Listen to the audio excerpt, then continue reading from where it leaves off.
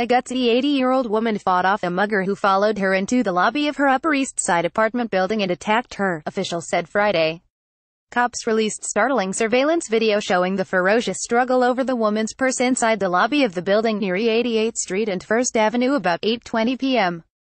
Tuesday, police said. When the creep grabbed her purse and tried to take off with it, she held tight to the strap as they pulled back and forth.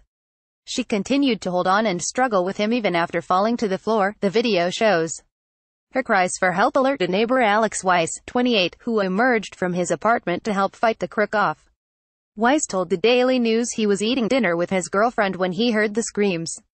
DCPI, she called our names.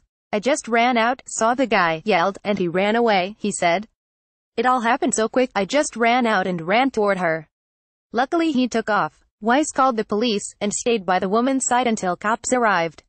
She was all flustered, out of breath, he said. She was holding on to her purse for quite a while. He almost got it, but she held on. Her attacker fled empty-handed east on 88th Street with a second man who acted as a lookout, cops said. DCPI, it's pretty messed up, Weiss said. They're clearly looking for someone who is by themselves. In this case, women. Hopefully the police will catch them. I feel really terrible for her, said neighbor Kathy Guo, 28, said. That's terrifying. I don't know who would do that to an elderly woman. The same would-be robbers, joined by a third man, are being sought for a successful purse snatching on E92nd Street and Lexington Avenue about 12:30 a.m. December 15, cops said. When their 23-year-old victim resisted, they shoved her, grabbed the purse and ran off west on E92nd Street. DCPI cops are asking the public's help identifying the culprits and released surveillance photos of the trio in addition to the video.